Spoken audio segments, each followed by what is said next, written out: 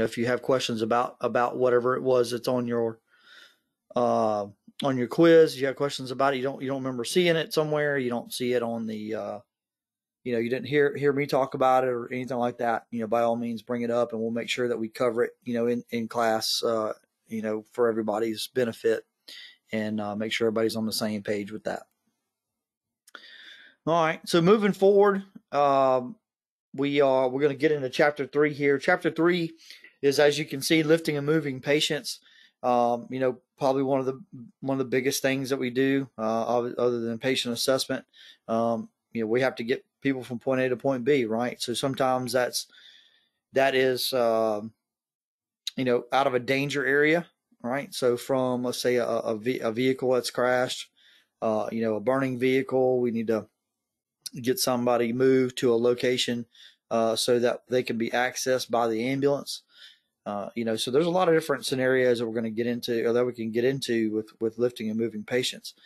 With that, there is a lot of problems that can arise from that as well. So I can tell you, and I was thinking about this earlier, if you take probably the three or four ambulances that are in this county right now, and you pulled them and you polled them and said, hey, be honest with me, raise your hand if you've had some type of back injury, some general type of back injury from lifting or moving a patient.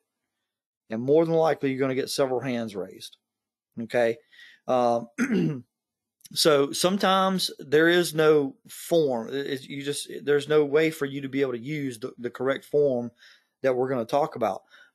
It's understandable. However, you have to try to make the best out of that situation, and maybe use more than one, set of hands, or, try to use some other type of method to make it easier on you to lift that patient. So that's one of the big things with this is really try to protect yourself, lift with your legs as much as possible, or lift with multiple people, to really reduce that weight. Again, it doesn't necessarily have to be somebody that's, 300 and 400 pounds. Okay. It doesn't have to be a ginormous patient for you to have that problem. We can have that problem with a 100-pound patient. And so, it doesn't take much, and your back really doesn't discriminate. I assure you. Those of you may have had back problems before, some of you younger folks, hate to tell you, but it's, it can affect you as well. So, I was a younger firefighter out on a wreck, reaching over a door and picking up on a backboard. And, I really wasn't lifting that far, and remember pulling a muscle in my back. So it's not a big debilitating injury or anything like that, but over the years, I've done that. I've had to, get in precarious positions and move patients around, and had, light back injuries. So, there's been others that have had very serious back injuries because of that.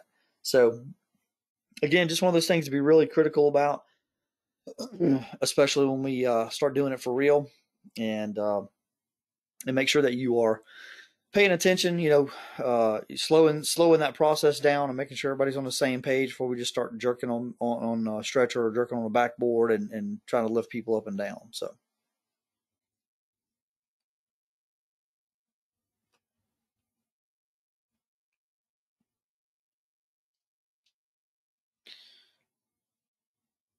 So when we talk about moving patients and things like that, like it says here, analyzing that emergency situation, that if it's an emergency move that we're going to have to do, if we don't move this patient, something bad is going to happen to them, right?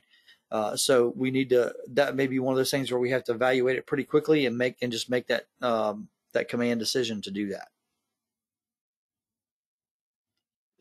So we want to quickly evaluate the patient's condition, whether it's if we can talk to them, or we can try to look at the mechanism of injury, which is what caused them to have this injury, and see, hey, is this going to be safe for us to do so, or is the patient's life in danger enough that it doesn't matter what's wrong with them, we have to get them out of here, right? So to carry out an effective life-saving emergency medical procedure, and that's what we're just talking about. So some of the things, again, to keep in mind is doing no further harm to the patient. We mentioned this Tuesday, about that's probably one of the biggest things that we don't want to do is cause further harm, right? So when you move that patient, do it only when necessary. We don't need to move them a bunch of times. When we get into patient assessment, especially trauma assessment, we're gonna roll the patient over. We're gonna cut all their clothes off, all this sort of stuff, and we're gonna be looking around for things. Well, we don't want to do that a ton of times. We really want to try to be, for one, it's just inefficient, and then two, it could be detrimental to spinal mobilization and things of that nature. So we want to try to roll that patient, move that patient only when really necessary. So and again, like I said, as few times as possible. When we do that, we try to, even if we don't suspect a head or neck injury, we try to move their body as a unit. So we're not just going to like bend them in half or bend them sideways or whatever, trying to drag them over onto a board. When we do that, we really want to try to keep them as straight as a line as possible, pick them up, move them together, and not drag the top part of the body and then drag the bottom part of the body, things like that. So again, using proper lifting and moving techniques, which we'll get into, and then have one rescuer give commands. Typically, the way it works, the person that is in control of the head, which we'll get into, head manual stabilization here in a little bit. That is, that's usually the person that is calling the shots. It's just a standardized way of having everybody understand, hey, doesn't matter if there's a paramedic at the feet and a first responder at the head. It doesn't matter. Okay. It's just a simple technique. We're not doing anything invasive, but everybody's going to go on your call, 1, 2, 3, lift, and then we're going to move. And so it's the person at the head who's going to make that call. So other things to consider, delay moving the patient if possible until additional EMS personnel arrive. So again, if it's not one of these detrimental situations, these not emergency situations that we're not really too concerned about, even if we're down in the woods somewhere or whatever, if they're fine where they're at, leave them be. Okay. It's not going to harm anything, for them to be there. Then it's no problem. We'll get them the appropriate method of transportation up and out of the woods, and we'll do it there instead of us trying to throw something together real quick and it not be the right thing. The ambulance comes with several different ways to lift and move patients. So, we'll get into some of that too. And so it's one of those things where, again, if it's not a safety issue, leave them there and let's get the right method to move them. It says, do not step over the patient. It's kind of a general rule. It's not hard and fast.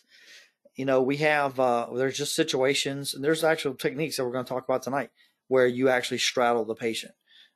It's just not something we want to make it a habit. However, it is something that you will find yourself doing occasionally. So don't, it's not one of these big freak out things if you see somebody straddling the patient, but if they're doing it consistently, constantly and things like that, it could be an issue. So biggest thing is, we have, especially if it's over their upper half, around their head and stuff like that, we have things in our pockets. We have, we have scissors and all sorts of stuff that we have hanging off of us, and stethoscopes, and so we don't want to drop stuff on their face. We don't want to drop stuff on their body. And we also, it lends yourself to kind of trip or if you, for some reason you slip or something like that, now you're right on top of the patient. You're going to fall on top of them. So, just kind of like I said, kind of a general rule. It's not, again, sometimes it does happen where you have to straddle the patient. So anytime we are moving the patient, we try to explain to them what we're doing, and we do that throughout, regardless whether we're moving them or not. If our patient is conscious or semi-conscious, it's a good idea to at least give them that information. Patients who are incoherent, that are not completely with it, can still hear. Okay. So you always have to remember that. If you are sitting there at the patient's side and there's a bunch of stuff going on, and, whether you know it or not, or it doesn't matter, but if you're saying stuff like, oh, man, they really don't look good, I think this one's going to die, stuff like that, that patient might hear you, remember it, and when they wake up in a few hours in the hospital, or a few days later, and they might remember that and go, hey, what, or some other, some other comments could be made, that are detrimental, that just shouldn't be said. And you think that, you're saying it to just your buddy or your partner, and this patient is actually hearing you. So always be cognizant about what you're saying and how you're saying it, who you're saying it to, on some of these scenes. One, from a legal standpoint, which we'll talk about, next Tuesday, but that's, those are things you always have to take into consideration. So keep the rules of good body mechanics in mind. Know your physical limitations. There are some of you that are smaller, and there are some of you that are bigger and stronger and taller and have more, lift capability, right? So some of you work out, some of you don't. Some of you do, lift patients all the time, and some of you don't. So it's it really is, everybody has their limitations, and that's fine. It's okay to ask for help or say, hey, I don't think I can do that. And there'll be times where you may have to, you're doing one of these emergency, drags or carries or something like that. And, it's somebody that far outweighs you or is just much bigger than you. And, and you have to try to do what you can do. But, it's one of those things that that's just it. You're doing whatever you can do. And again, if you need to ask for help, you need to do that. Keep yourself balanced. Again, like I said, you mentioned about straddling the patient and falling over. That sort of thing happens too, especially when we're trying to get out of some of these wreck scenes out in the woods, and we got cut off trees, we got debris, we have all the stuff we're trying to step over and balance and move around. And so just one of those things that try to keep yourself on balance and watch your footing. If we have extra people around, always a great thing to do if you're not working on something, and they're like people are having to transport patients down steps, especially, hey, stand behind that person with their back to the steps and walk them down. Hold a little forward pressure on their back, and call the steps out to them. Hey, 2 steps left, 1 step left. All right, we're on the ground. All right, good. And those types of things just help give that person a peace of mind that, hey, I'm not going to fall backwards and crack my head open and have this patient come tumbling down on top of me, right? Hey, Justin. Yeah. We missed a little part about what you said. I don't know, something with the audio went bad. We missed a little bit of what you said. Okay, where'd you leave off at? You cut off right after some of us lift weights and talking about different body styles and all. Okay, so what I was getting at, if you're following along there, so talking about being balanced, staying on balance is it could be a lot of different things. It could go being balanced in the ambulance, being pulled around while they're driving, or from being out here on some of the scenes and stuff where there's a lot of uneven terrain and all this sort of stuff. Stairs is one of them. So going up and down stairs, and talking about holding pressure against somebody's back and walking them down, helping them down the stairs. You don't have to be cocky about it or whatever. Like, oh, I don't need help. I can tote this patient down these stairs or whatever. Well, if you're walking backwards downstairs, it's just an unsafe thing to be doing anyway, even though it has to be done. But it's good to have somebody spotting you at the bottom of the stairs. That's what I was getting at, was always have you a spotter, try to help keep you balanced when you're working on stairs.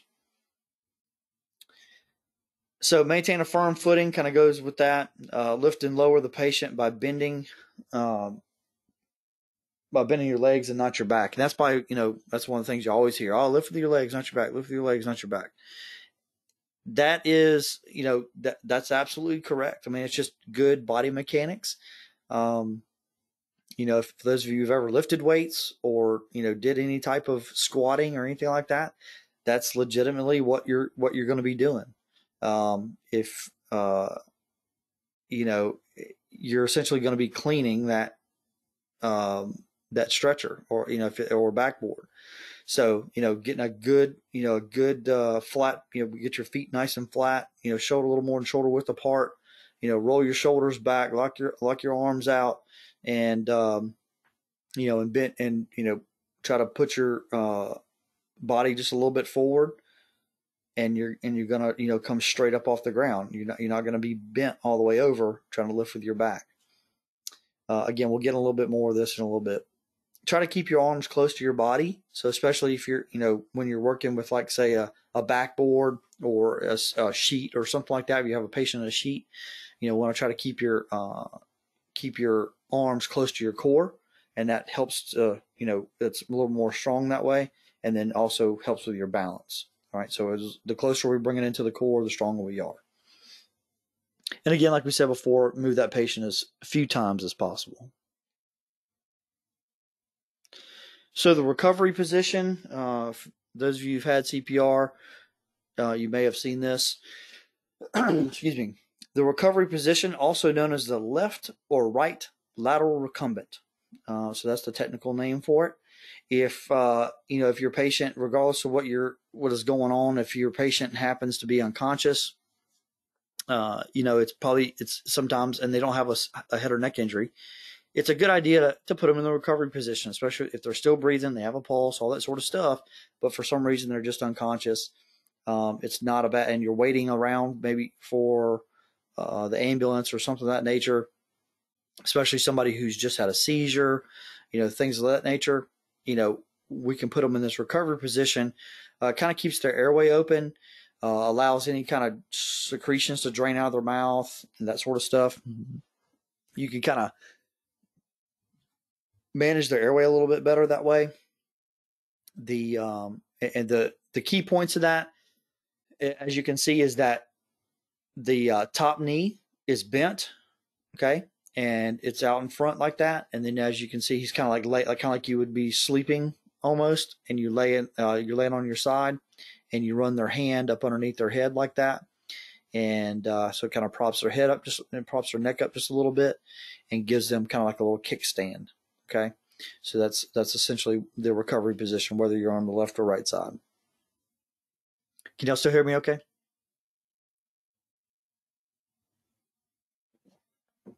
Yeah. Okay.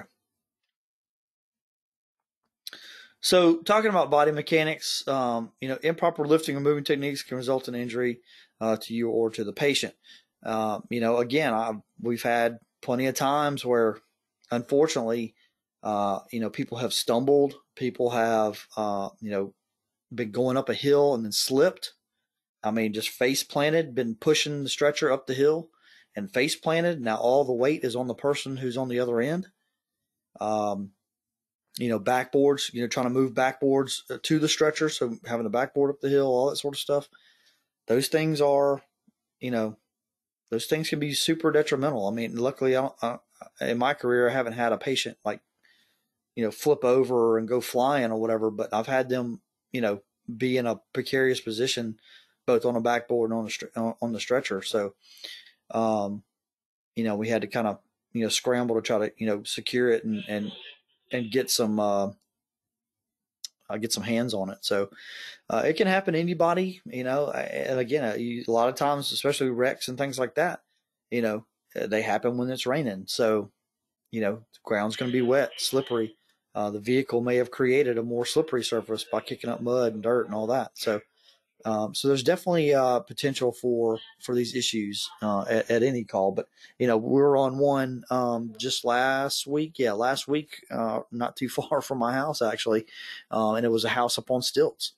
And no, they hadn't pressure washed in a long time. So I think it was an overdose.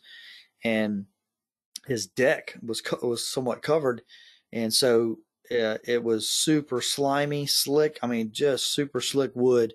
And people were just going skating everywhere. And we had to put him on a flexible stretcher and had to have 4 of us to make it down the stairs just inch by inch so we wouldn't slip and fall.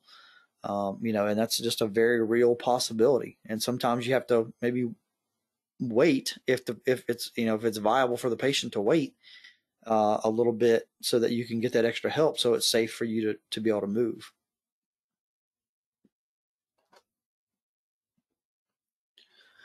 So keep your back straight as you lift. Like I said, roll those shoulders back. Bend at the waist just ever so slightly.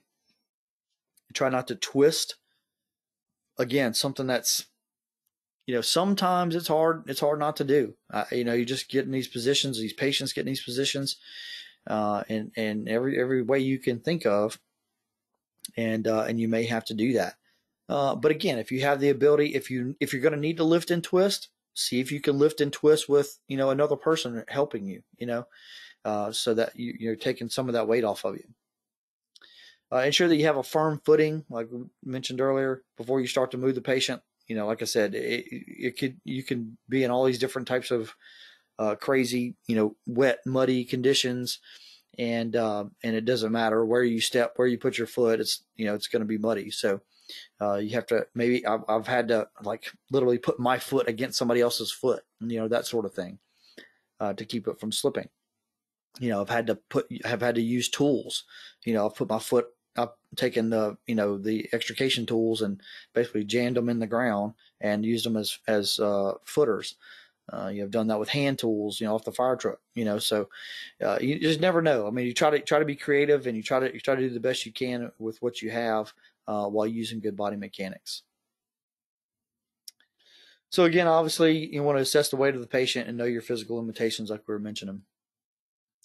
Call for additional personnel if needed. Those of you who are already in public safety, you've probably heard it on the radio. Hey, the ambulance needs assistance with lifting somebody, right?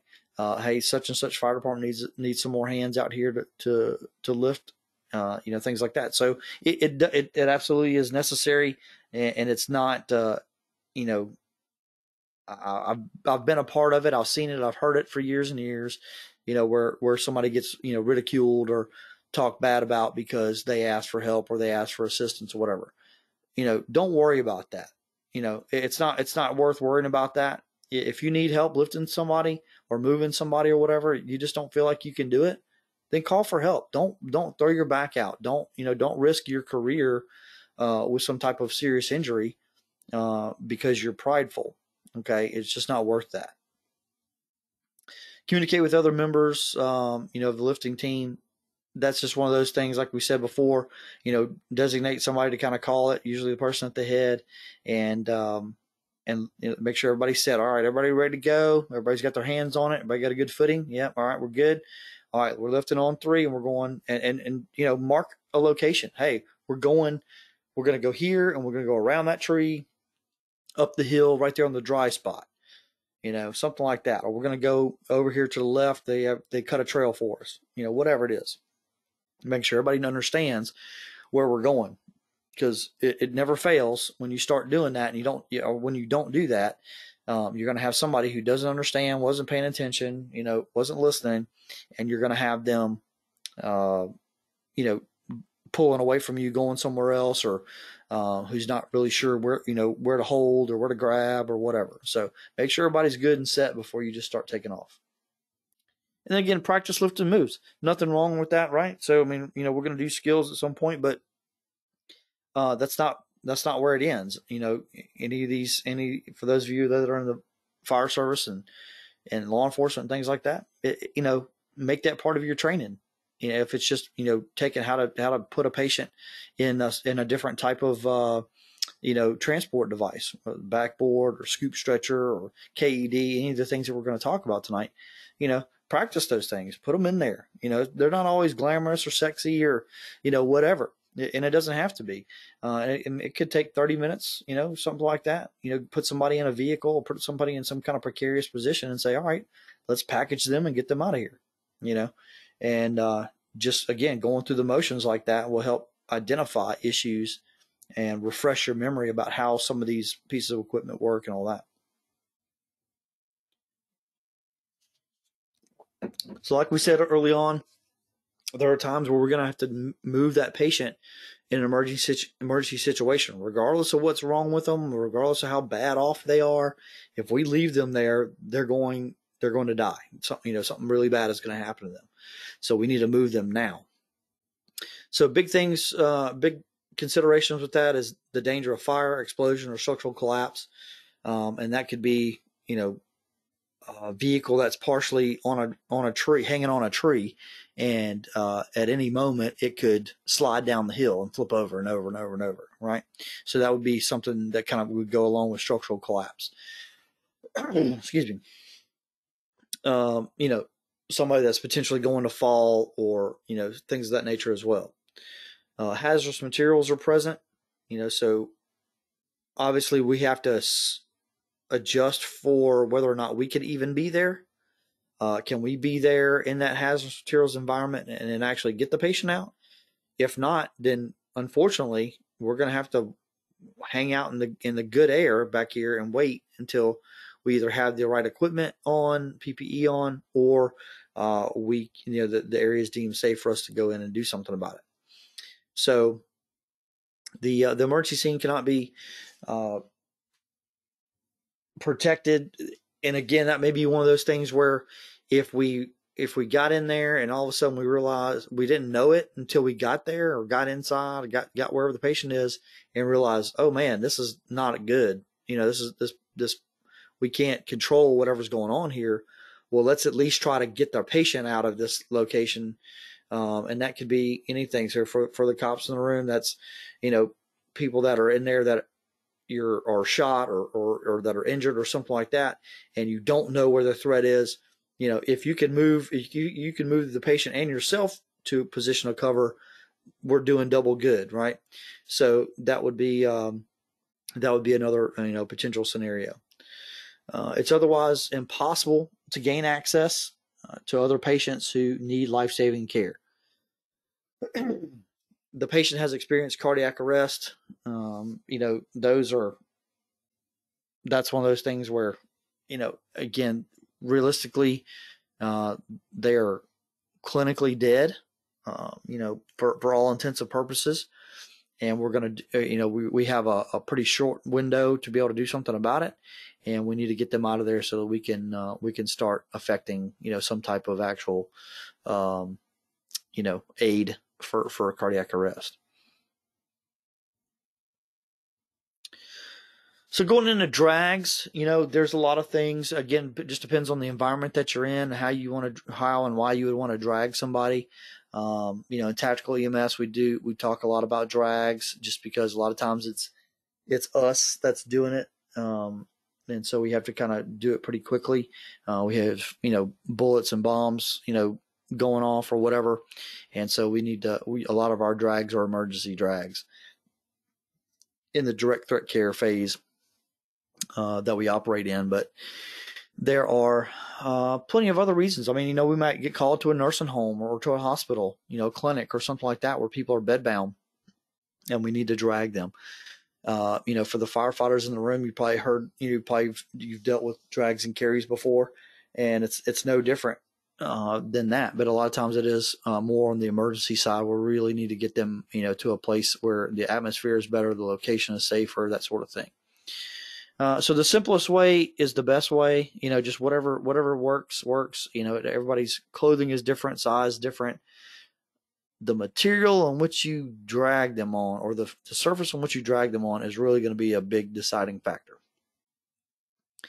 That carpet that they're on right there, probably not too bad for normal street clothes and stuff. Especially if he was in a sheet or something, he'd probably slide all around there. Thicker carpet, it's a lot harder. Some of these rough surfaces, that have limbs and stumps and this and that and just all these different little things that are in the way.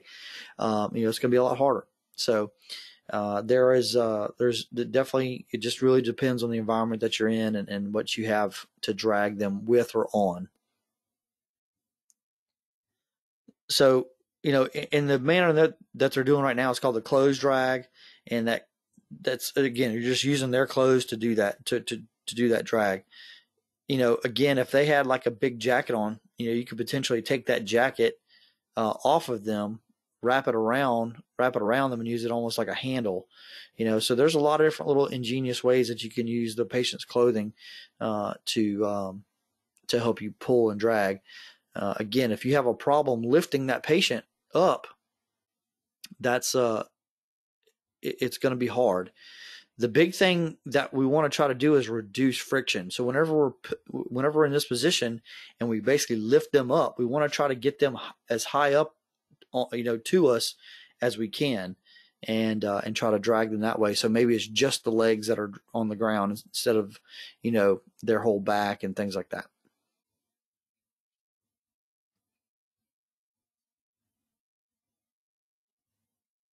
So cardiac patients in the closed drag. If the room in which you find the patient is not large enough, move the patient. This is what we're mentioning about, we don't want to do CPR. For those of you who've been CPR, we don't want to do CPR on a bed or a couch or a recliner or something like that. We really want to pull them down to a hard surface. So, if there's two of you, that's great. We can just kind of do a 2-person carry, pick them up, put them on the floor. But if there's one of you, depends on the location, we're probably going to have to lift them up and try to basically lower them down to the ground. So that's pretty tough. And also, people, just like it's kind of depicted here, there are plenty of people who have cardiac history, especially, will let's call it have a vago maneuver. And that vago maneuver a lot of times happens when they are going to defecate, when they're using the bathroom.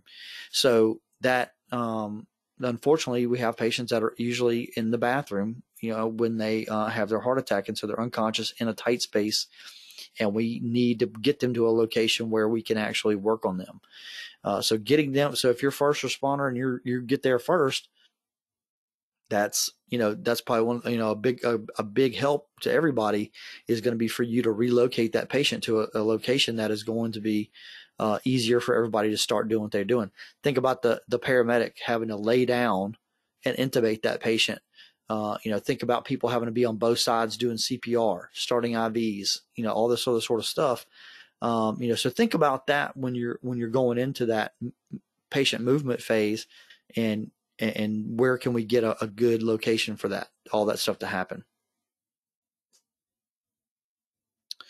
So the blanket drag, like we were mentioning, is a pretty convenient way.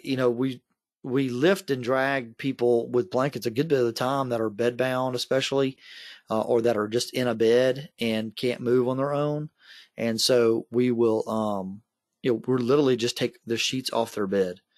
So whatever they're laying on, if it's a fitted sheet that has elastic, or if it has some kind of, just another, some of them have draw sheets, depends on the patient. Elderly patients that are bedbound will have a draw sheet, which is essentially a sheet that we can lift and move the patient with. But the any other sheet that's underneath them, we just roll it off the mattress and pick them up with that. Basically make them into a little burrito, or a taco or cocoon or whatever, and pick them up and move them wherever we want to move them. So if we this again would be one that we would use for nursing homes, hospitals, so in the event of a potential fire or something of that nature, we can drag them off the bed with the blanket, and the blanket may have a little bit more surface area to it. Maybe it won't snag as easy, and we can get them where we want to go. And we could also, again, if we get multiple hands available, we can put, we could have 4 people, one on each corner of the blanket, and distribute that weight and do a better carry that way if we're going to transition to a carry.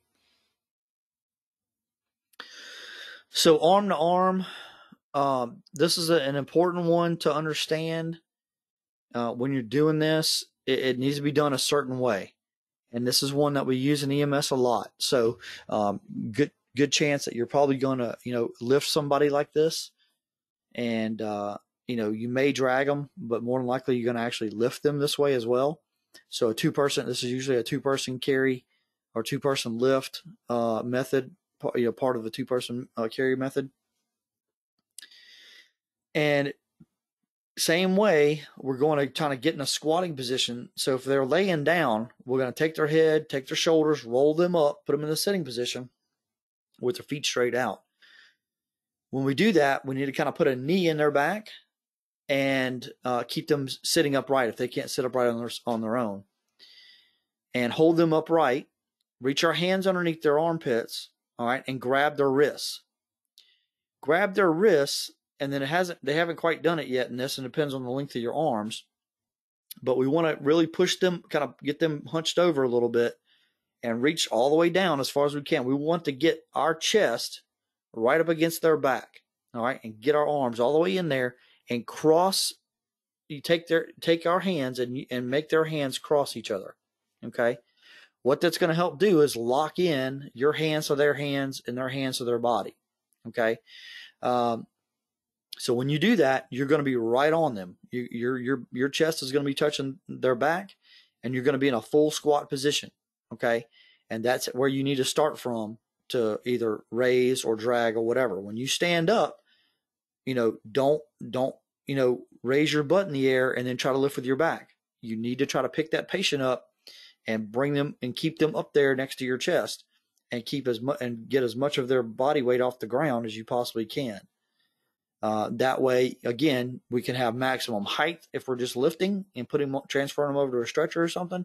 Or if we're going to drag them, we have as little friction as possible dragging on the ground, because we're going to be moving backwards if it's one person, okay, which is what it's depicting in this picture. So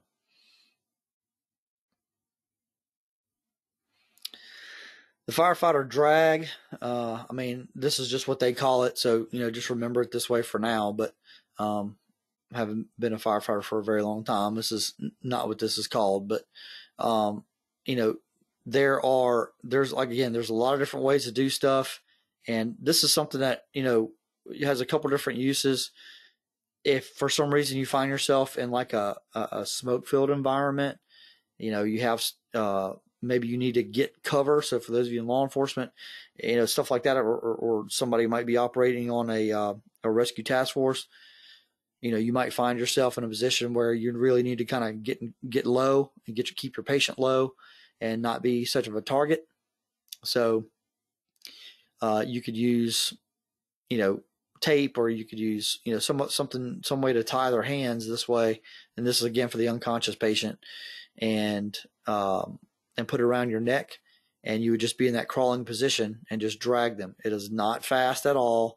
It is not easy at all. So again, it's just a tool for the toolbox, you guys. It's not something that we do hardly ever. But again, it's just an option out there. So if you find yourself in that unique position and you need an option to pull from, this is one of those to keep a low profile and slowly get your patient from point A to point B.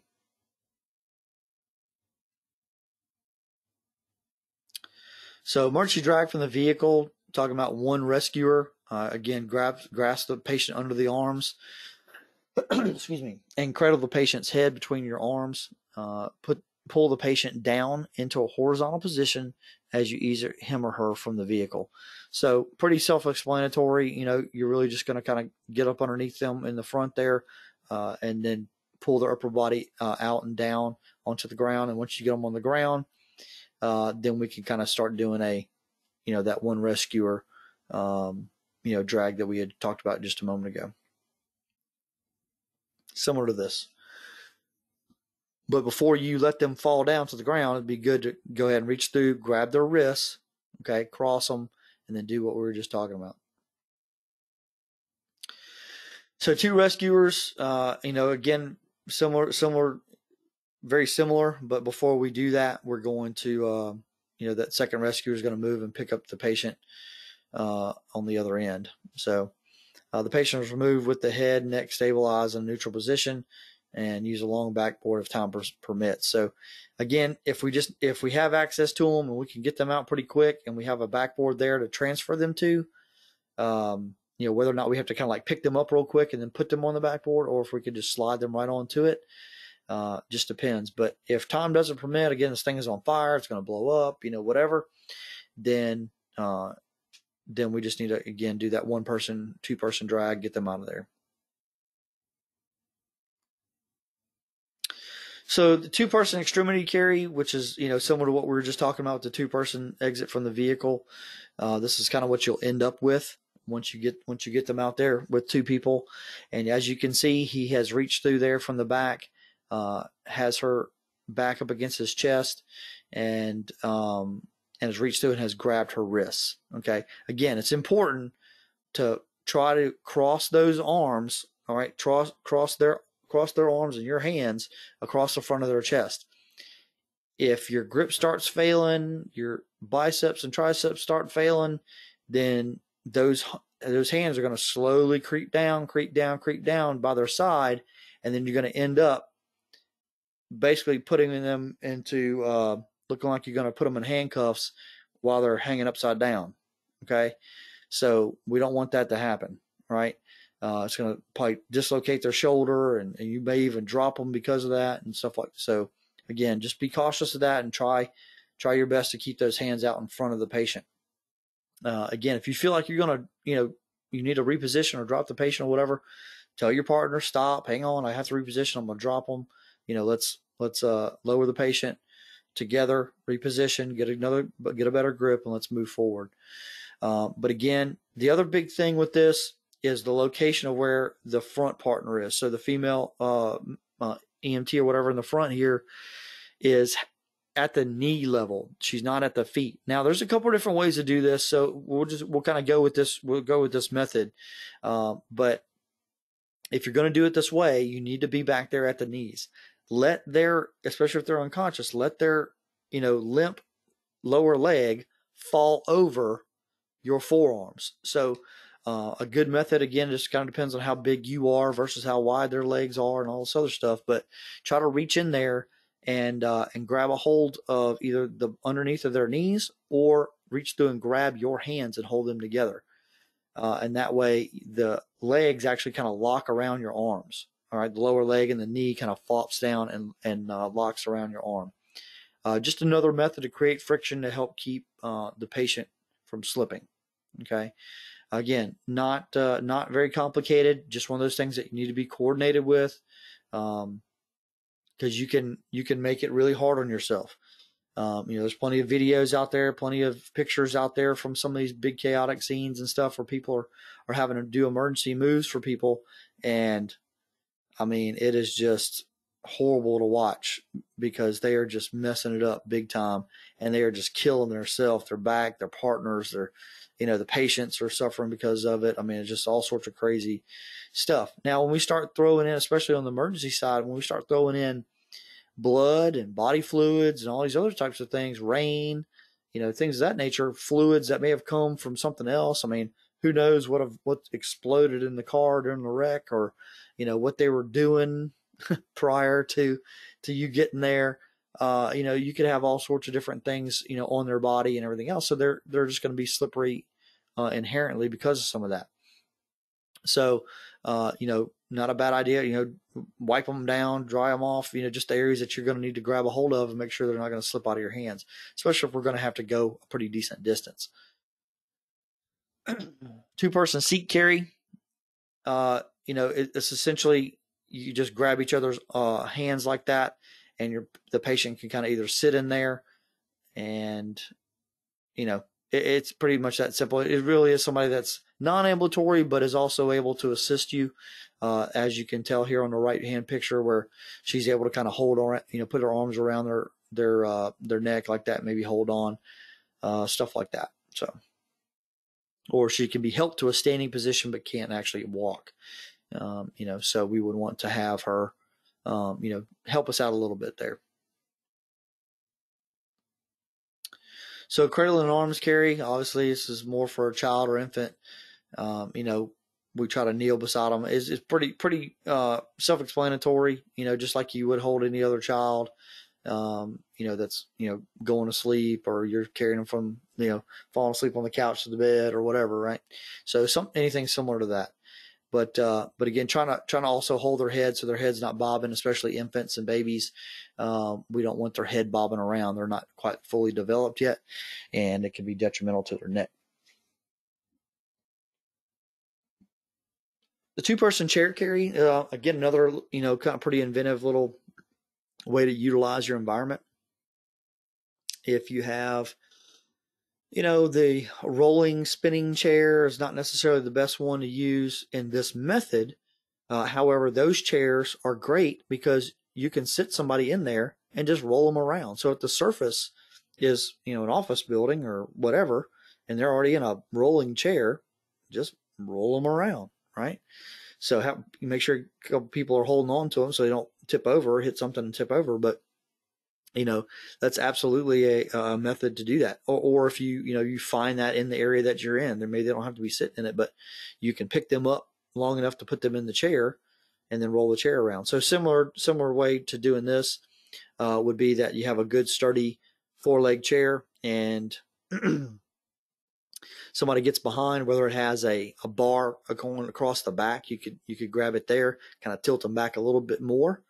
And then the other person is going to grab the 2 front legs, and you can go that way. You could also turn around and do this if it's easier, and the patient's legs aren't too close up to you, but definitely an option for you. This is another one that they invented the stair chair because of this, and several different versions out there, but essentially a folding chair that goes on the ambulance. Usually it's by the back door or under the seat, and it folds out, and you put the patient on there, and it's a little bit easier to get up and down stairs. Some of them have like little treads, almost like a tank, okay, and those treads will actually ride on the treads of the stairs. So they're in a seated position like that, but you have a much more smoother ride down the steps. So again, that 2 rescuer chair method is works wonders for even just carrying all over the place, but even up and down stairs. The backpack carry, again, usually somebody who's unconscious, or they could be conscious, I guess, just it kind of depends on their situation, but they're non-ambulatory, so they can't walk. And if you can get them up into the starting position, if they're unconscious, that's probably the hardest part. Biggest thing is going to have them in a seated position. So if you can push them up into a seated position, hold them there, get around in front of them, grab their arms, put them around your shoulders, get in a squat position, and then stand up. That's going to be probably the easiest way to have them have them stabilized on you while you stand up. If they're able to kind of, again, one of those things where they can stand up but they can't walk, this could be another one of those options for you. So, hey, all right, I'm gonna help you up. All right, lock your knees out, stand up, I'm gonna pull you up, and then I'm gonna turn around and put you on my back. That sort of thing. Direct ground lift, again, used to move a patient who is on the ground or the floor to an ambulance stretcher. Should be used only for those patients who have not sustained a traumatic injury. Excuse me. We'll see these here in a little bit, some of these skill drill PowerPoint slides. Transferring a patient from the bed to a stretcher, so from the bed to the stretcher or the stretcher to the hospital bed, it's pretty much the same way. Usually you try to get the stretcher as high, as even with the bed as we can. Again, loosen that bottom sheet or either put a sheet underneath them and log roll them onto the blanket or sheet. And then we will, we're going to, again, try to get somebody at the feet and the head, maybe somebody in the middle. And then on the person at the head's count, we'll pick them straight up and straight over. It's one fluid motion. Everybody here still hear me okay?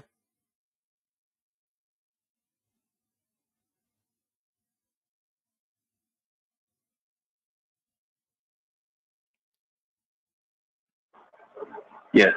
Okay, good. All right, so this is kind of that bed transfer. Just kind of a couple pictures here. Like I said, having the stretcher side by side with the bed.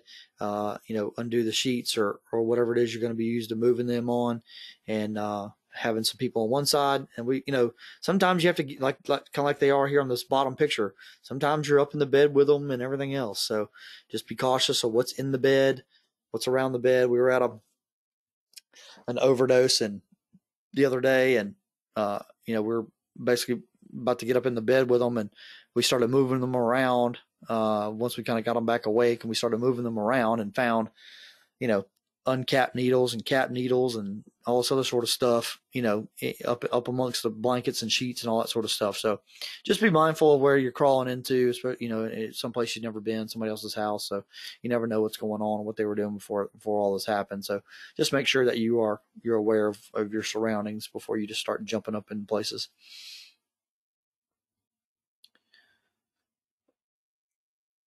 So walking assists for patients, the one person walking assist, we've probably seen it before. You probably helped somebody do it like this before. It's pretty simple. You just put their arm around, they can walk, but not very well. They just need they need some support. So, putting their arm around your neck and then holding their wrist, and then you see his hand kind of coming around his waist there. The other way is just if they have a belt, is to hold their belt. It's another way to kind of help give a little bit of support from the rear like that. Two person, again, similar method there. We're going to overlap our arms in the back and make sure we either grab a pocket or grab the belt, something like that, and make sure that they don't just, if they do happen to slip out of our hand, that they don't just go falling forward. All right, been going for about an hour now. You guys take 10 minutes. Come on back about 10 minutes.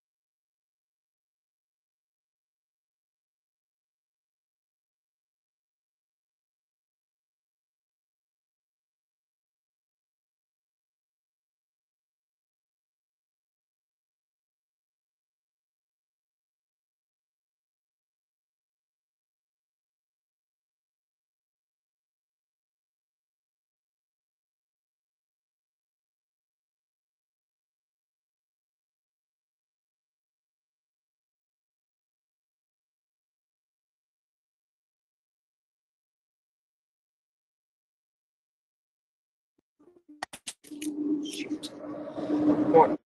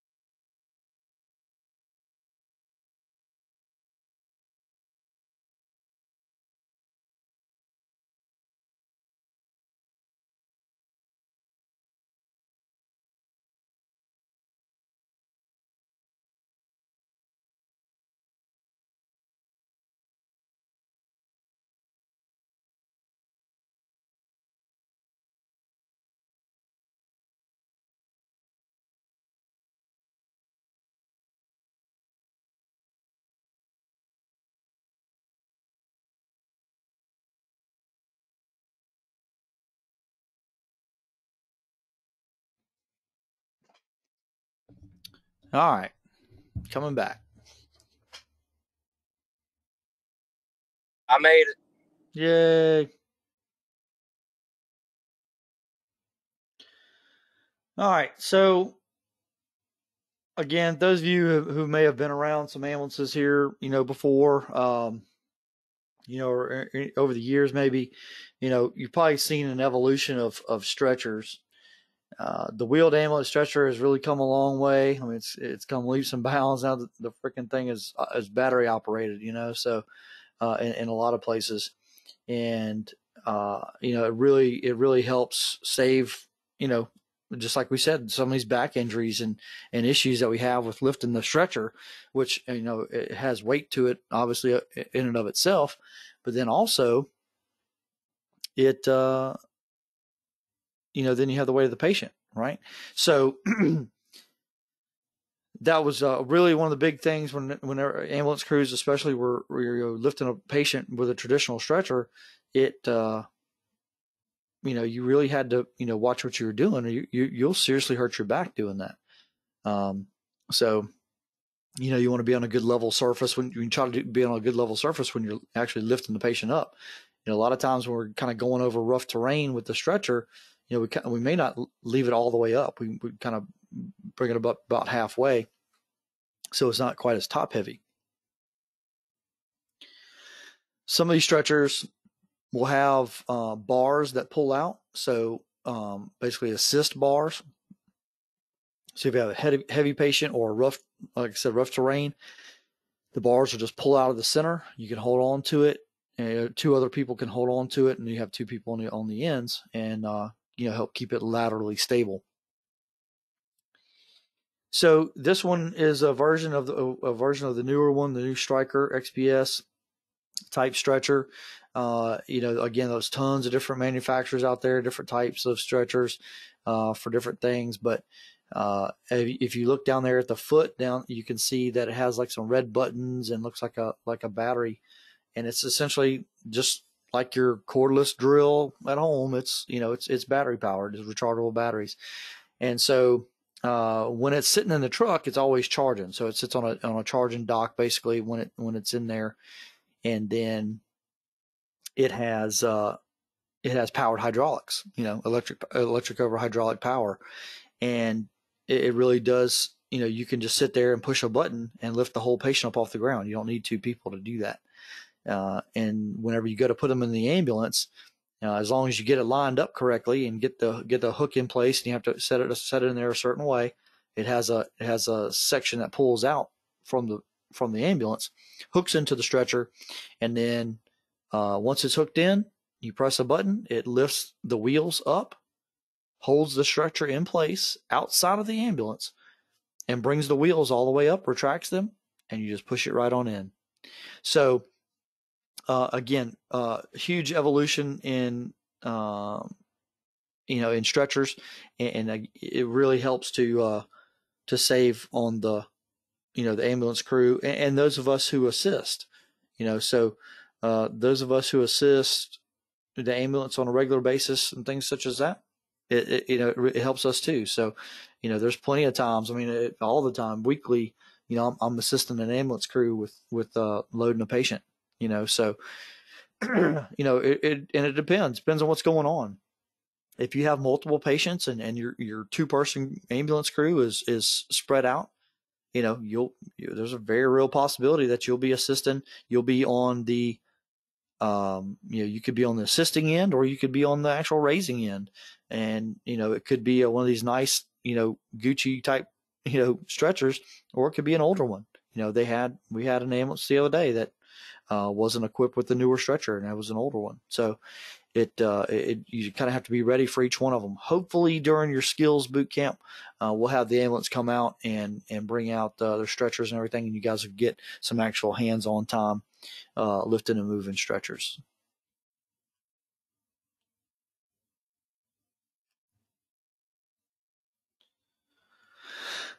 So again, obviously most of them are wheeled. There are some that have tracks on them, like I was talking about the stair chair, or something similar to that. And again, those are specialty type things in specialty areas, very few and far between. But Stretchers don't like sand. Those little wheels, those little rolly wheels, do not like sand and loose gravel.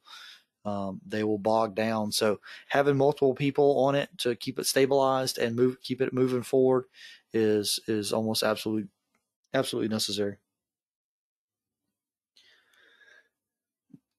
So the portable stretcher, this is an older version.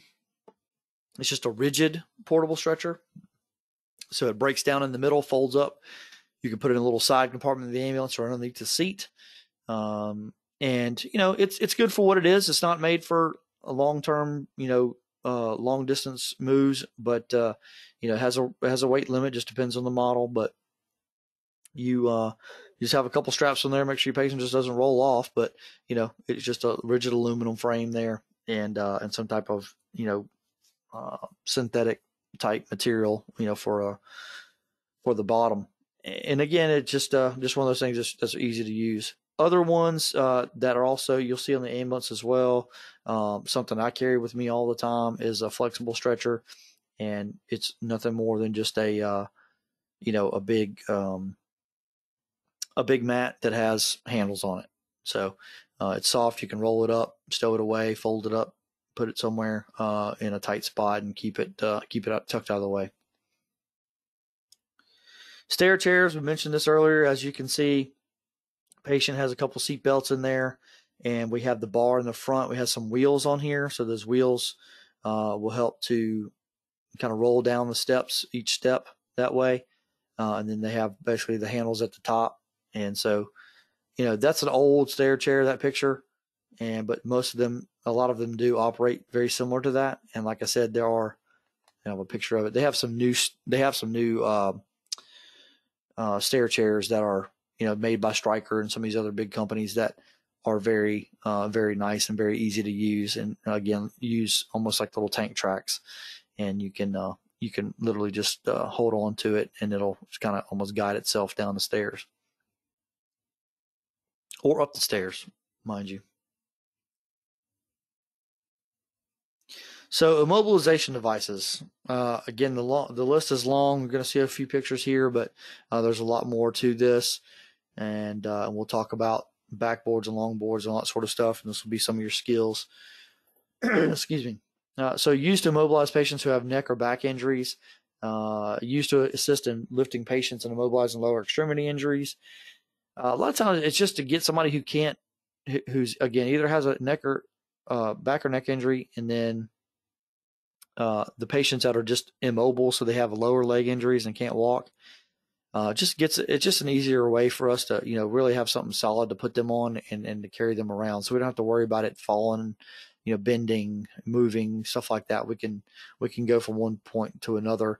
We can slide it across stuff. We can, again, if we needed to, we had long stairs, we could lower them down using that as well down the stairs, and it's rigid. It's they're not going to feel it coming through their back or whatever. So long backboards, spine boards, another name for it, used for moving patients, again, like to have experienced some type of trauma. That's one version. There's many newer versions of spine boards out there. Long boards, long back boards. Again, it has several different little nicknames, but pretty much all of them are going to have the handles cut out like that all along it in the top and bottom. And the little white pegs you see on that one are for clips. So I think we're going to talk about straps here in a minute, but there's again a plethora of types of straps as well. And so you can have Velcro straps, and those are supposed to be the be all to end all, for securing a patient, was these things called spider straps. It's just a bunch of Velcro straps that's all sewn together, but really it just ends up in a big Velcro mess wherever you store it at, and it takes forever to kind of get it laid out. So a lot of them were doing these quick clips where they would clip into those little white pegs, and it has basically a seat belt connection that you can adjust, and those work pretty well.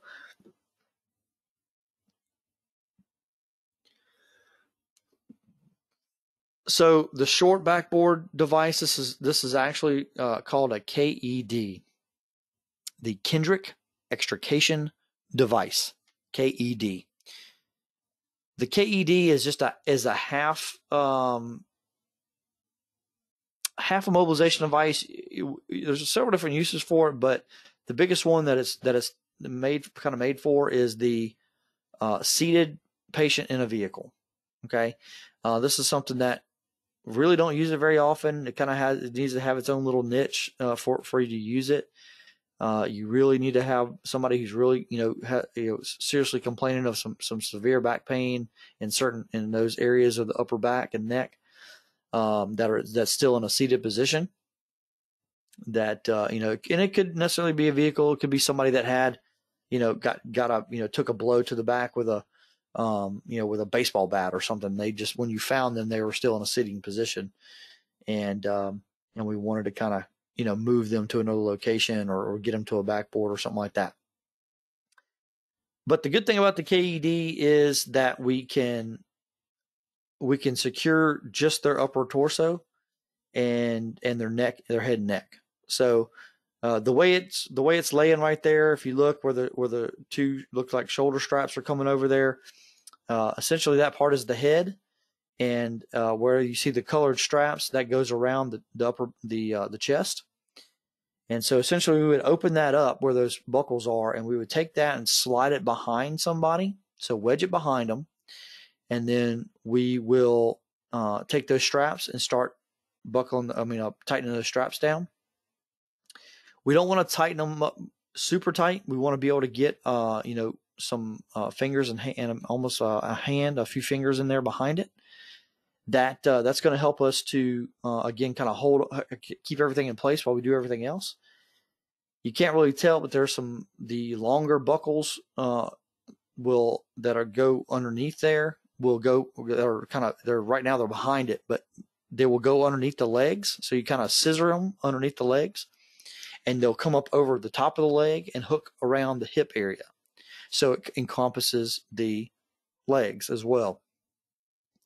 Once they're in there like that, the last thing we're going to do is take that. You can use that pad if you need to, and that pad is just for the back of the head and neck. So we can fold it up, put it behind the head, take that upper part there and wrap it around the side of the head, and then take these two white straps you see here on the bottom, or a head strap and a chin strap, and then from there they're pretty much in. And on each side there's a handle. And so we can put one person on each side of the patient and lift them straight up and out of wherever they're in the seated position, and they're in a nice straight line. Okay, so that's the KED in a nutshell. We'll try to get our hands on one whenever we do skills. The scoop stretcher. The scoop stretcher is it's really good, for what it is. Especially when you have things like serious spine injuries, head injuries, that sort of thing, where you really don't want to move them very much, or if they have pelvic issues. Pelvic fractures and things like that are very painful, and there's also the potential for bleeding in pelvic fractures. So again, these things where we don't want to move them very much, the scoop stretcher actually is detached, and it'll basically break in half. We kind of wedge it underneath them, and we'll hook it back together. And again, like the name implies, we're going to kind of scoop them in it. And again, it's just kind of getting them from point A to point B. Okay, so we're not going too far with this. It's just something. Again, their legs really aren't in there very much. It's going to be mostly their upper body that we're worried about, and then we're going to be able to pick them up, put them on something else, put them on a backboard, put them on the stretcher or something of that nature.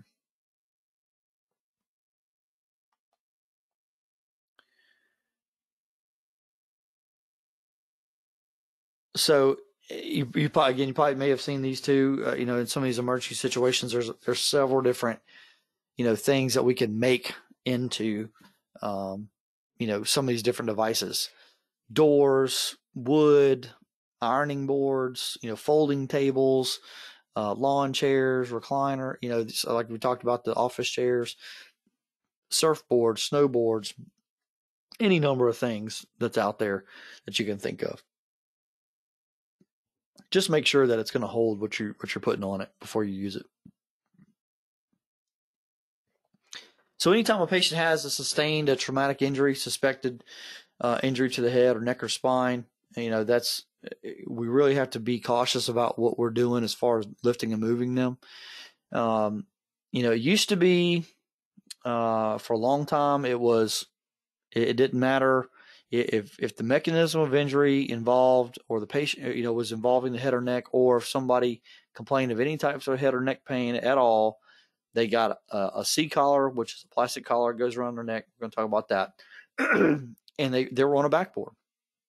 So if they were in a car wreck over a certain speed, if they fell from a certain height, all these different things, automatically, no questions asked, they're getting all that stuff. Fully spinal immobilized. And here recently, they kind of started to lax that. Not necessarily lax it, but they laxed the restrictions on that. So you as the provider have a little bit more freedom to make that decision, and it really was based off the fact that a lot of these people didn't necessarily need it. So the big thing was just precautionary. Excuse me. So they were taking that. Putting people on these backboards just because they're like, yeah, the whole thing, I don't have x-ray vision, right? I don't know what's going on with your neck. I can't tell. There's no way for me to see that. So we're just going to put you on here just in case. Well, come to find out, it was actually making things worse. So kind of get a little bit into, the realistic, what causes these things and what is a real spine or neck injury, look like. And the specialist, got involved in a lot of this stuff. And so we started learning a little bit more about, what we really need to do. And again, that helps us not have to put people in full spinal restriction, all the time. So, talking about C-collars earlier, this is a cervical collar, C-collar. Again, multiple different manufacturers of C-collars or cervical collars. Just at least 3 to 4 major ones, but there's plenty of other ones out there that you can use. As you can see, this orange thing is like a foam one. Obviously you may have seen some of the other foam type that you would maybe get after some type of neck procedure or something like that. Spinal surgery, something along those lines. And then you have these plastic ones here. There's some other ones that, some other specialty like spinal surgery type stuff to restrict their movement. You might see they're a little bit more, a little bit more involved. They have a lot more stuff going on with them, different things, different access points for different things because of the procedures that they have to do for drainage and all sorts of other stuff. But the main ones that you're going to see are going to be something similar to the white ones there. And those are almost all of them that are on the emergency side are going to be collapsible.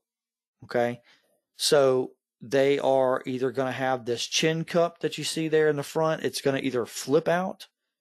It's going to already be there, but it's going to lay flat. So it just moves flat. There's a few different other mechanisms that you see out there on the market. So you're really just going to have to get used to a few different ones and make sure that you understand how they work.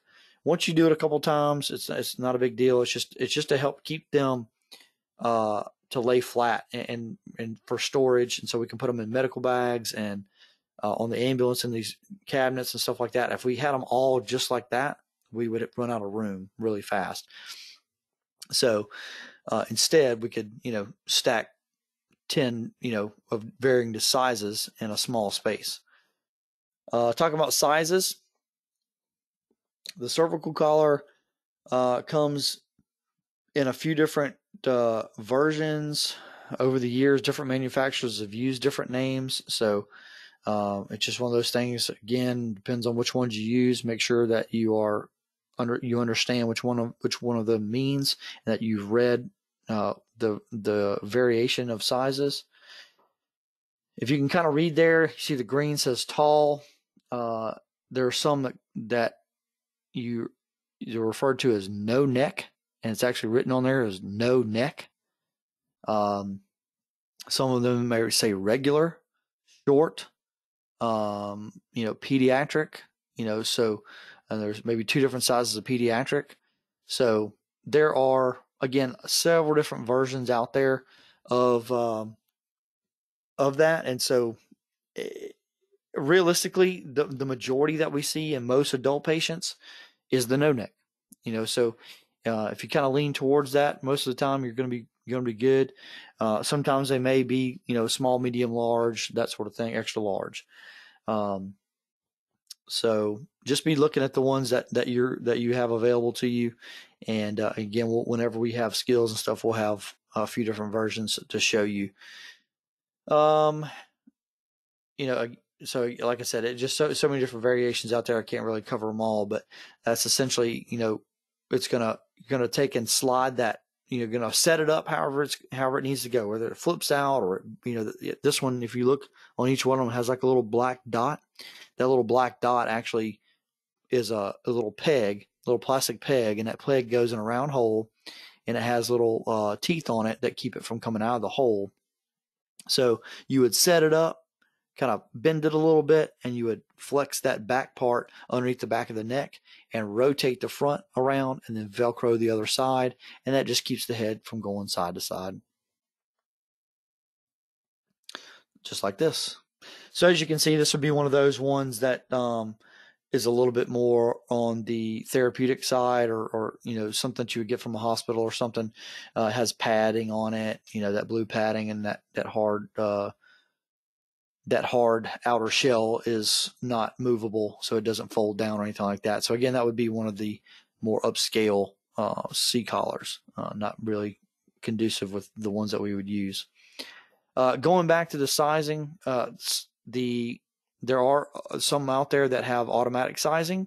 So you pull a couple pins and the whole thing will kind of adjust up and down.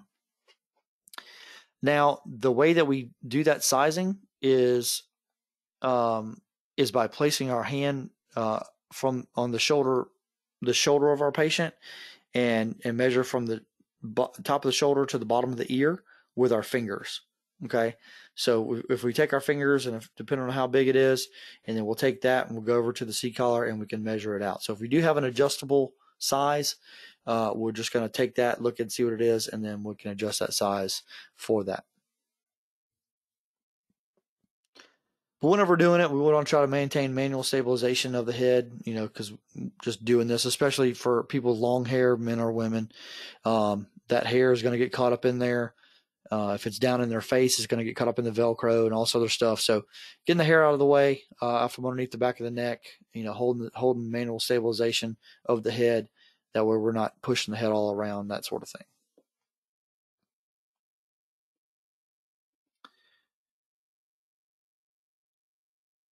So again, we kind of mentioned some of this earlier, moving patients on backboards. Any patient that really can't move on their own, or has some type of head or neck injury, and we don't want to move them. We don't want to have them moving around. So that's when we use a backboard. So like we mentioned earlier, also, we want to move that patient as a unit, right? As one straight line.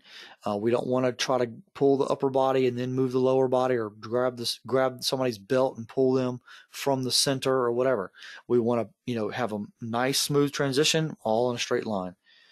Almost always we're going to transport our patients face up. There are a few exceptions that we might get into about patients being face down. It's really going to be pretty rare, but it can happen.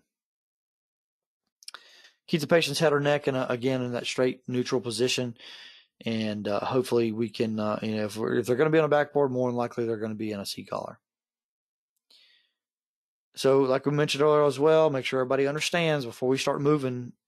We start moving the patient, what's going to be done, where we're going, where the patient is going to end up, that sort of thing.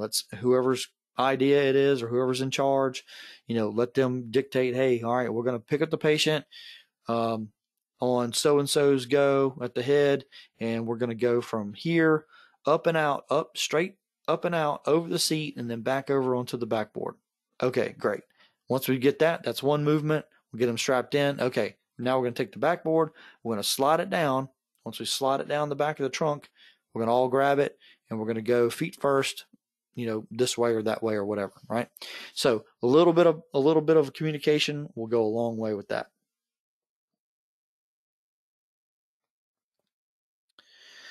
There are other short backboard devices. There's like a half backboard that you can use as well.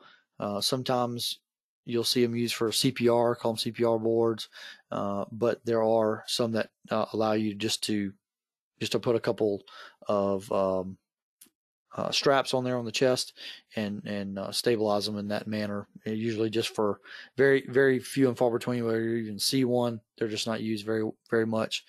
They don't have a ton of uses. It's kind of, like I said, it has kind of more of a specific use. Log rolling, same thing we've been talking about moving them in a straight line. Whenever we do our assessments, we want to check the entire body. We're going to roll them over. In trauma cases, especially in unknown traumas and shootings and stuff like that, we're going to need to, we'll call trauma naked. We're going to get them completely, all their clothes off of them, including their underwear. We're going to look, at their rectum. We're going to look at their back, all that sort of stuff. We're going to make sure that they don't have a bullet hole somewhere, a puncture wound from a vehicle rollover, a stab wound, making sure they don't have any bodily fluids coming out of holes that don't normally come out of there, that sort of thing. So having blood and cerebral spinal fluid coming out of the nose and ears, those are things that we're looking for, and we're going to get way more into that. But that's, these are reasons that we're going to need to log roll our patient. So when we do that, we're, usually it's going to be somebody in the center, and you can do it with one person, but it's good to use multiple people, especially if we're having potential spine or neck injury. The team of 4 will help to stabilize everything and bring that patient over to the side again as one unit. So somebody at the head, somebody at the shoulder, somebody at the waist, and somebody at the feet. And again, you kind of just one side or the other. Everybody gets on one side or the other except the person at the head. And they are again in charge. 1, 2, 3, roll. They're keeping that patient's head in a neutral inline position as we roll them. And we're grabbing, belt, pocket, shoulder, leg, and we're rolling them towards us. So whatever side we're on, we're going to roll them towards us, barring injury. So if we have an injury on the right leg, we don't necessarily want to pull them to the right side, right? Same thing, maybe on the right side of the chest, we don't want to roll them that way. So try to roll them on a side that is less injured. Okay, so roll them towards us. We'll kind of hold them in place there. Do a sweep of the back if we're doing a quick sweep, or that might be the time where, hey, we're going to cut down the back of the shirt, cut down the back of the pants, and instead of us, looking, doing a sweep, rolling them back over, going to get the scissors, coming back. Okay, we need to roll them back over and cut this shirt. You know what I mean? So we want to try to do as much as we can when we roll them. That way we don't have to roll them multiple times. Okay, so roll them over and do what you need to do. Check everything, and then roll them back over again as a unit. 1, 2, 3, roll. Person at the head calls it, and we lower them back down. So, like we talked about straddling, right? So this is one of those things where, the location of the patient just may dictate. Maybe a really tight hallway, tight location. We can get might be able to get a blanket or the stretcher, or not stretcher, the backboard, something like that, in that space. But we can't really go laterally one way or the other. We can just kind of go straight up, and that's it. And so this might be the best method, right? So again, we're in that full squatted position. We lift them up, again, underneath the armpits, around the waist, legs. Somebody's holding inline stabilization of the head. And then we lift straight up and get whatever movement device that we're going to use, put it underneath them, lower them straight back down.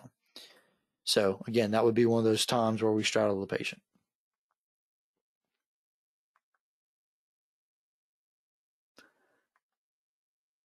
So the straddle slide, this is one of those that we don't necessarily do the straddle per se as much as we just do the slide. So sometimes we're able to get just part of the patient on the board, and we need to move them up so their whole body is on the board.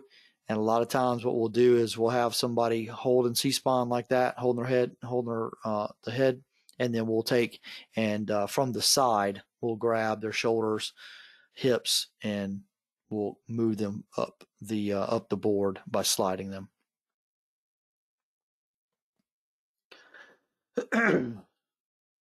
So we talked about buckles for a second earlier. That's, again, a multitude of different types of ways that they can do it. Just depends on, what ambulance service or what fire department or whatever, whose stretcher you're using or whose backboard you're using. So they can be, again, those little clips that hook into those little tabs, or they could be cinched through the handles. They could be hard, put in there permanently.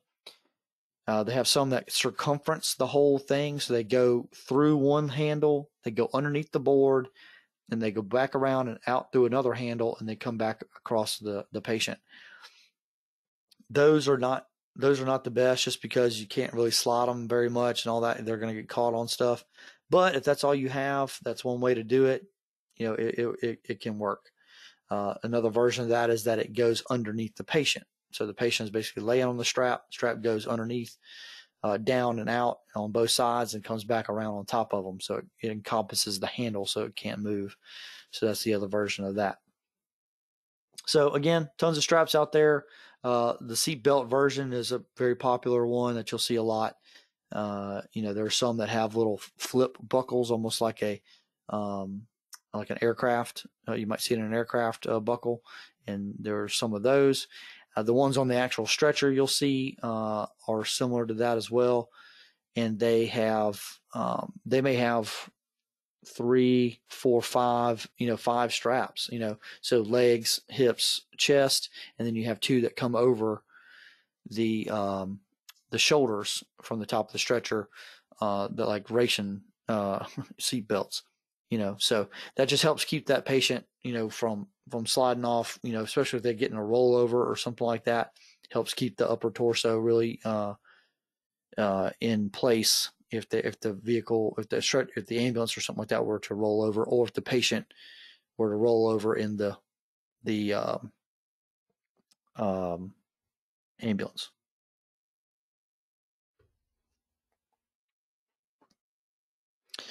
So generally, when we are strapping somebody down to the backboard, it is going to be the pelvis, upper legs, that area first, okay? And then we're going to do the head last.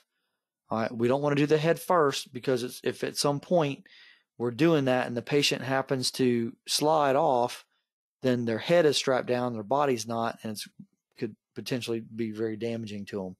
So torso, legs, that sort of thing first, and then the head. So head immobilization, we talked about C-collar a little bit. That's one way. The actual securing of the head, though, to the backboard is another thing.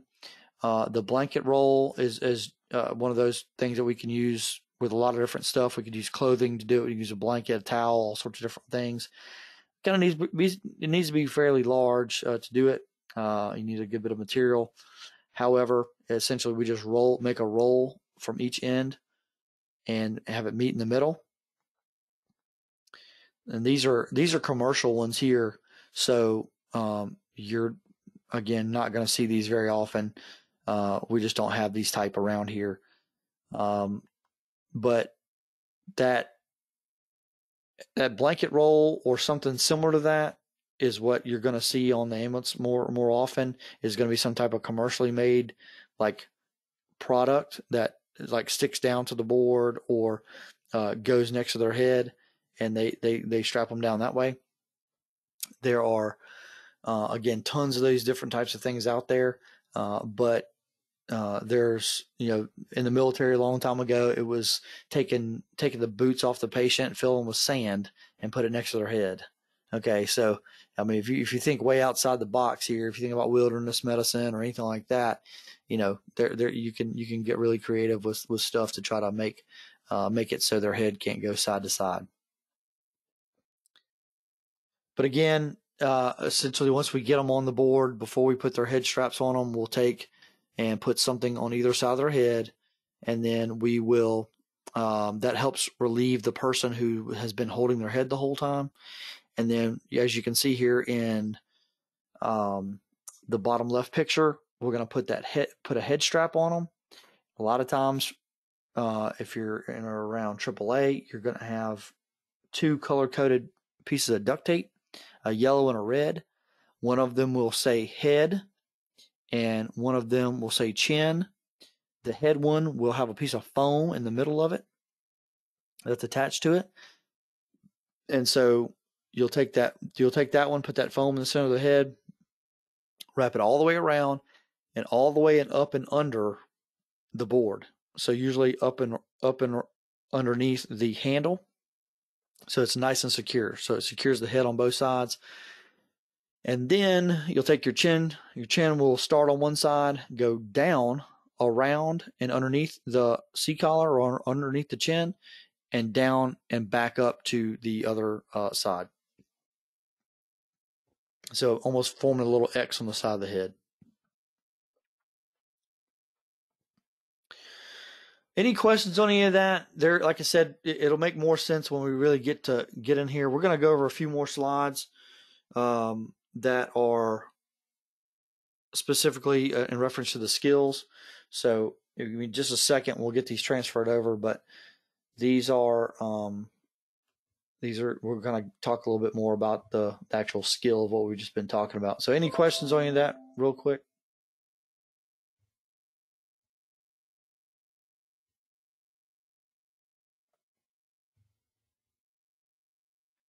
None. When are you planning on trying to do the skills test? So the skills are going to be at the end of class. Once we get done with all this stuff, we'll decide on some days that are good for you guys. In keeping with this type of class, and especially for the students that we have in this class, most of you guys, working during the day or being volunteers or something like that, want to try to make it as easy as we can. So we'll probably do it on a weekend. Or probably 2 weekends, and it'll be like an all-day Saturday, maybe half a day Sunday type thing, and we'll kind of figure that out once it gets closer and see what works best for everybody, and we try to get that ironed out. If we need to do it a couple times, we can try to do that, or if we have some people that I know some of the cops in the room are gonna they work nights and rotating shifts and stuff like that, so we're probably gonna have a little sidebar for some of them as well. So, for those of you who may not be able to make it on those, who may try to do it whenever we do theirs, excuse me, maybe evenings or something like that during the week or something along those lines. Whatever works for everybody. But either way, we'll get through it and make sure that everybody gets their skills checked off.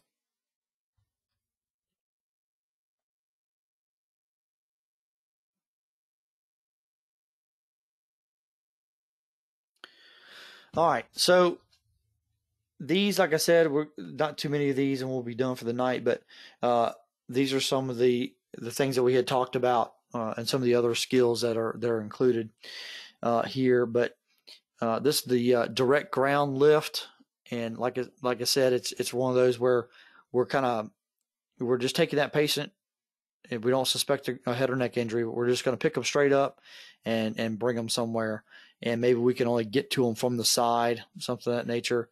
And so, again, right there you can see where their hands are in the first picture. Slide them right up underneath the patient in those locations, underneath the waist and the neck, and then the hips and the knees. And we're going to do a squat and come straight up. Okay. And again, it's usually just for a short distance lift. Set them down somewhere else. So again, talking about the scoop stretcher earlier, as you can see, like I said, it comes apart. We're going to slide it up underneath there on one side, slide it up underneath, and maybe do a little bit of a log roll there on one side. Scoop, again, like it says, scoop them in there, and then reattach it. Make sure it's reattached firmly. Attach the straps to it. It's another way to secure it. And then from there, they're going to, you can take them wherever you need to go in a short distance. So the KED, Kendrick extrication device, this is similar to what we were talking about. If especially in this configuration, if you have somebody that can get behind them and hold manual C-spine, that's fantastic. If not, definitely a C-collar, just to help prevent them from moving their neck. A lot of times, if we want to stabilize their neck and we don't have if we just let them kind of hang out there on their own, they will start looking at us. They'll looking at what we're doing. They'll want to turn their head naturally and look. And so we want to try to keep them from doing that. But as you can see in the center picture, he's sliding it down back behind her back and then wrapping around her chest. And it's going to be right up underneath her armpits. So the sequence is bottom to top there. And we're going to start at the bottom, work our way up, snugging them up. Tuck our straps in. Again, we want to make sure that we can get a few fingers behind those straps. And it's not so tight, but it's snug enough to where we can, she's not moving around. And then, like I said, we'll take that pad, put it down behind back of her neck, back of her head, fill that gap that's back there, and we'll take those Velcro straps, just like we just talked about on the backboard, and wrap those Velcro straps around there. Sometimes if you have an older one, those Velcro straps are wore out. They don't hardly do anything.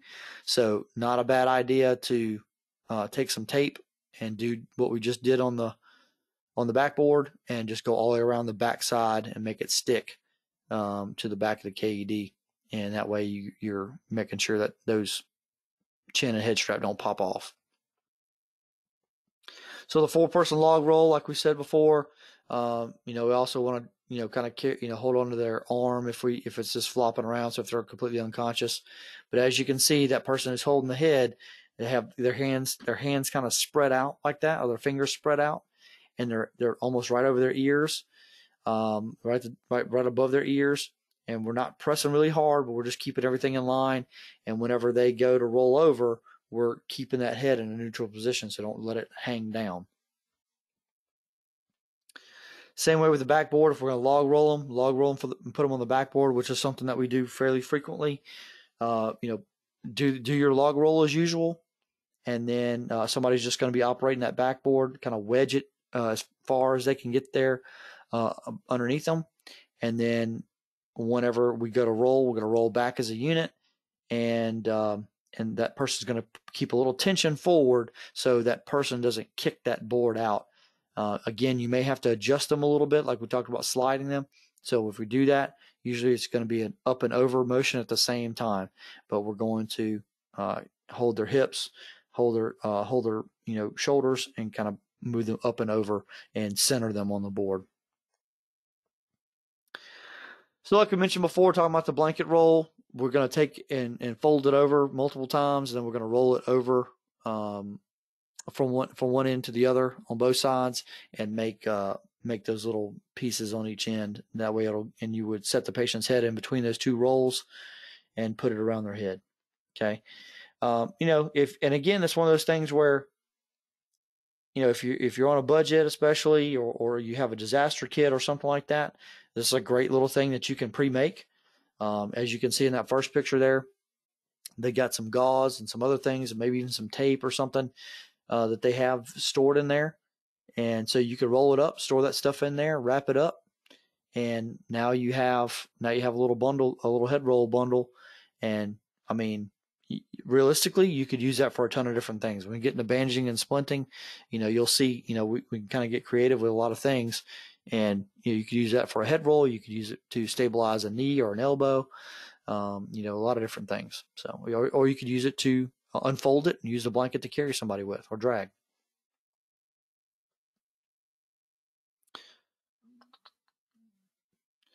So applying the blanket roll again, it's really not much different. We're going to make sure we put that C-collar on there and first, and then once we do that, we just kind of ever so gently lift our head up, slide that up underneath there, and then just like we did before, we're going to do a head strap and a chin strap.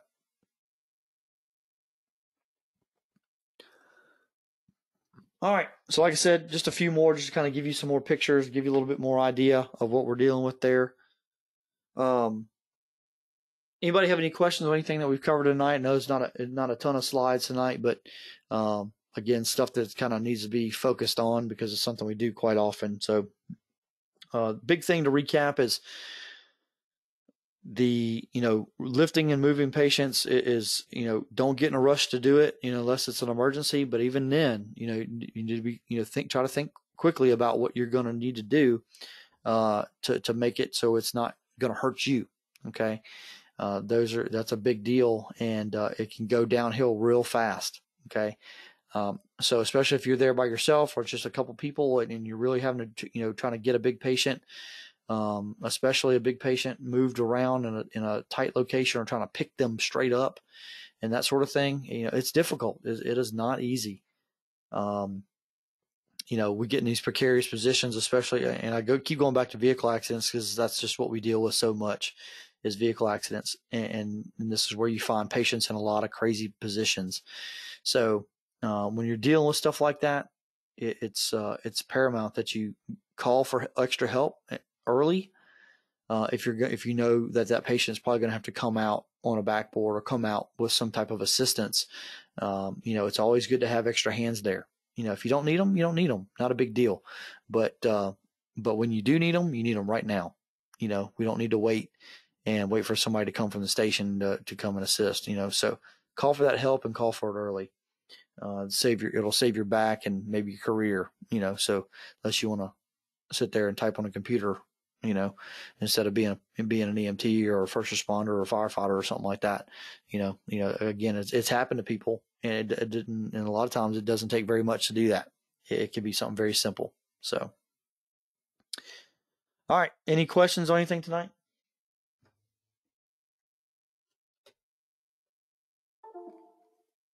Was this one recorded also? It is recorded, and we'll cross our fingers and hope that it'll get uploaded. But if not, again, it's probably it's just my computer, guys and girls. It has some kind of issue with freezing up here recently. So I gotta try to get it fixed, here pretty soon. So I apologize for that, Tuesday, but like I said, like Rob said, it's, pretty much the same stuff, on these early chapters. It's pretty much all the same stuff for everything you do. And, until we they're going to start to exceed some of the things that you guys can do. So they'll kind of run away from you a little bit, but these first few chapters are pretty very similar. So, be looking for that, tomorrow morning or whatever, or late tonight. Cool. All right. Cool. So your code for tonight is going to be R0002. Okay, so R, 3 zeros and a 2. That'll be your class code for tonight. Gotcha. So read your chapters. Does it matter if the R? Huh? Does it matter if the R is capitalized or not? I don't think so. Okay, because I typed it in last night and I just wanted to make sure. Yeah, I don't think it is. So it's, read your chapters, right? If you have your skill sheet, the skill sheets, the skill sheets for these are not in the National Registry skills. These are skills come from the other ones. Like I said, I promise I will get those out as soon as I can, to a format to where you can retrieve them. And so you can look at all these different skills whenever you get a chance. But, like I said, whenever we get to that point, we'll make sure that you're all warm and fuzzy and comfortable with all these skills. So if nobody else has anything, that's it for tonight. I appreciate it. Like I said, make sure you take this extra little time tonight and, read through your chapter. So take your quiz whenever you get a chance.